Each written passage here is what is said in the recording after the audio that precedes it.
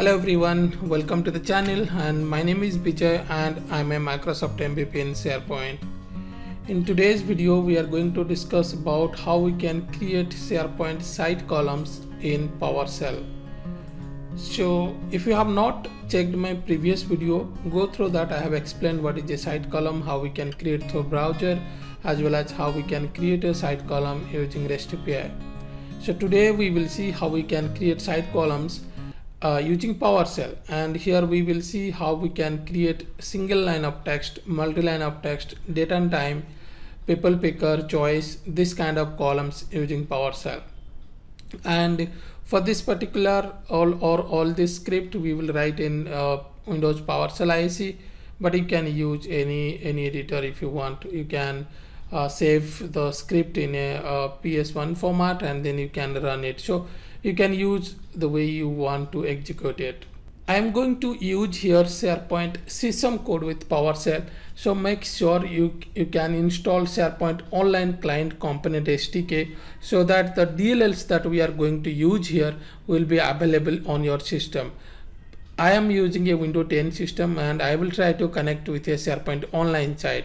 So let me open the SharePoint site. So this is the SharePoint site, and here we are going to execute, or here we are going to create the site columns using PowerShell. Now let me open the notepad where I have all the scripts here. So you can see here, let me just make it little bigger font. So you can see here, the first one we will create a single line of text, and here you can see, as I said, I will use microsoft.sharepoint.client.dll. You can see here, and the other one is client.runtime.dll. So make sure once you install that SDK, you will have this path, or you will have this folder where you will get all your DLLs. Now the next thing I have done is provided the SharePoint site URL. This is a group name for the site column so that it will be available under one group, and this is going to be the internal name, and this one is going to be the display name. And then we are taking the context, so then we are putting the credential, everything. It will take the username and password, and then finally if you will use context.wave.fields, it will give you all the fields or all the columns. And then you can see here I am loading everything. The reason behind that is we will check whether the title is available or the column is available on that particular display name or not. So if you will look at this, you can also check with display name or internal name. For this particular example, I am checking with the display name. Here you can see. The next thing is, once you check if it is not there, so if it will give or if it will return null, then only we will create it. Else you can see we are displaying a message saying that SharePoint site column already exists. So if you will see here, now what we are doing is we have to provide a structure here, field type, field, then type. You can see text. Text means it will create a single line of text. Then display name, what is going to be your display name. You can see here I have passed it here from this variable. This is the display name. Here you can see this is the display name and the internal name. So next parameter is the internal name, and if you want to make it required, then you can make it true. In this case I have wrote it as false, so it will not be a required field. And this is going to be the group name. So the group name will be the name that we have provided here, and in this case the group name I am giving here is SP guides site columns. So now I will copy the entire code, and then finally you have to add it. You can see here, then we need to add the new column. So all columns dot add field as XML, and then we need to pass the XML here.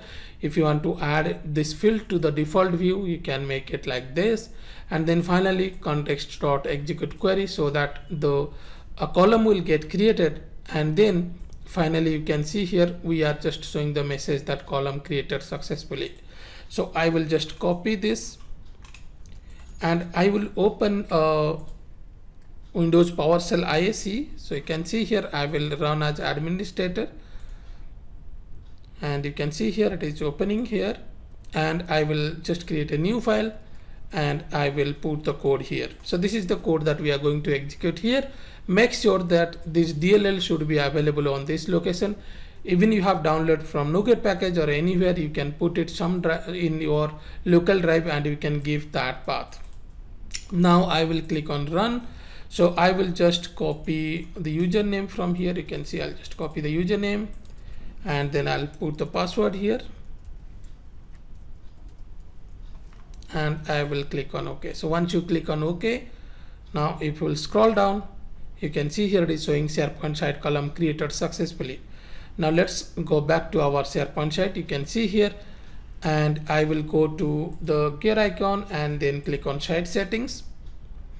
If you'll come back here under web designer galleries, there is site columns, and here I have created a group as SP guide site column. So I'll select from this show group, and once you do that, then you can see here this is the column that we have created, and the internal name, and this is the display name.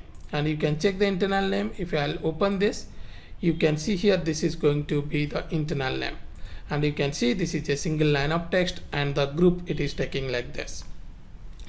And the next one I will show you is how we can create multi-line text.